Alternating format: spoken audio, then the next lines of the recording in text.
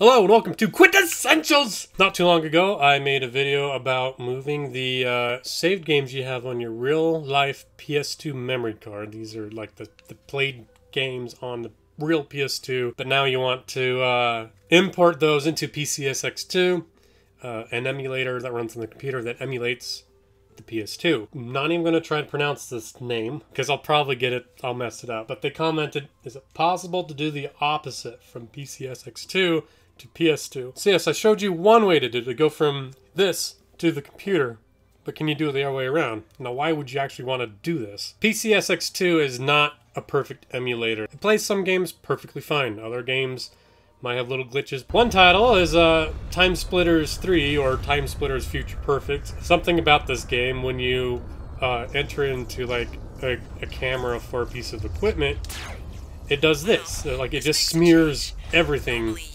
to oblivion, but you can't progress the game like at all because this little part in this one level, like, you don't know what's going on. When he commented on this, I already had this idea in mind, copying a saved file from PCSX2 back onto the memory card of the PS2, play this part of the game on the real PS2, save it, and then transfer it back and continue playing on the PCSX2.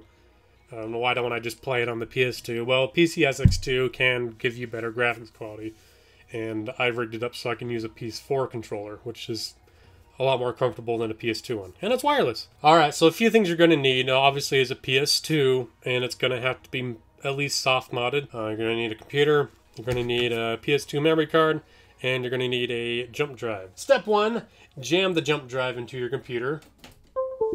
Now, this is the same jump drive I used from the previous video. I actually still have all these saved files. They look like folders like this. If you haven't done that part yet, you just need to make sure it's formatted in a FAT32. If you're not sure, feel free to go ahead and format it. It does erase everything on the memory stick, so keep that in mind. Just do FAT32 default, name it whatever you want. Quick format, start. It warns you that it's going to erase everything. You just click OK.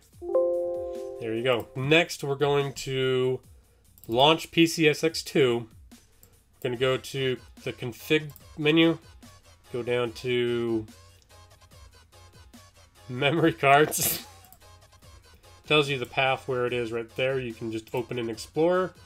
That's actually a nice feature. This file is the actual memory card. Now, I'm assuming you already have a memory card and saved games on your PCSX2 if you're watching this. Select the one that you want to convert, and you click Convert.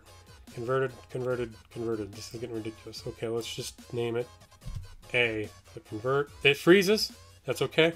Just let it do its thing. Don't try to force close anything. Just be patient. See, it even warns you, converting a memory card may take a while. Please do not close the emulator during the conversion process, even if the emulator is no longer responding to the input.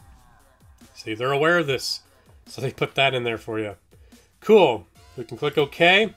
We can go down here. Wait. Yes, there it is. Q's IRL PS2A. If you open that up, this now looks like the file system that you're going to find on, if you're able to access the files on this, and I'll show you that in a minute. Anyway, I'll select all of these, click Copy. We'll navigate over to our jump drive that we formatted into a FAT32, and we're going to paste it.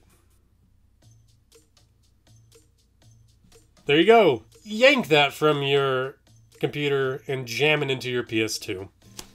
Also, jam your memory card into your PS2. Power it on. Bear in mind, this is modded. You have to have a modded PS2. You're going to go down to U-Launch ELF. Hit cross to launch that. It's going to take its time loading. Be patient. Anyway, you press circle for file browser. We're going to use our D-pad to go down to mass and press circle. Mass is like your jump drive, any jump drive that might be connected. Here are all the folders and files that are on that jump drive. So here's where it gets incredibly tedious. Some games have their name in the folder name. That's great. I love that. Like Futurama here. Some games don't. Like this one, I have no idea what that is. If the game you're trying to copy over doesn't have a name, I'm sorry. You're probably going to have to very tediously copy each folder over one by one. It's going to take a long time. But if you are lucky like me, apparently you can just copy the one folder over. Anyway, so you move down to navigate to where it's selected. Press R1. Brings up a little menu. You press circle for copy. Then you press triangle to back out. And you navigate up to your memory card. So MC0 and MC1 are your memory cards. In my particular setup, MC0 has the free McBoot soft mod in it. It's a standalone card that is just taking up that slot. So my actual memory card is in MC1. It's a memory card slot 2. So I'm going to select that. It might be a little different for you. And yeah, circle to select. And then I'm going to press R1. And I'm going to press circle for paste. So I copied and pasted a folder basically from the jump drive that I got from the computer over to the memory card. And basically that's how you're able to move saved games from PCSX2 to your PS2. I was able to load my save game that I created on PCSX2. If you don't believe me, try it out for yourself. When you operate this mech through this terminal, and as you saw earlier, it just is a big smeared oblivion thing. But when I try it here on the PS2, we're good to go. God, this is still kind of disorienting, but I mean, at least I can make sense of it. I'm able to play through this part up until the next save point, and then take that save file, move it back to PCSX2, and continue my game on from there. So to the commenter whose name I dare not try to pronounce, hopefully this is helpful to you, anyone else who might be watching. Even while doing this video, I've learned a few things about modding PS2s, PCSX2, just about that in general. So if you have any questions, feel free to comment, let me know. I definitely don't mind trying to learn more about this and the best possible way to get the run. The PS2 was definitely my favorite era of gaming consoles.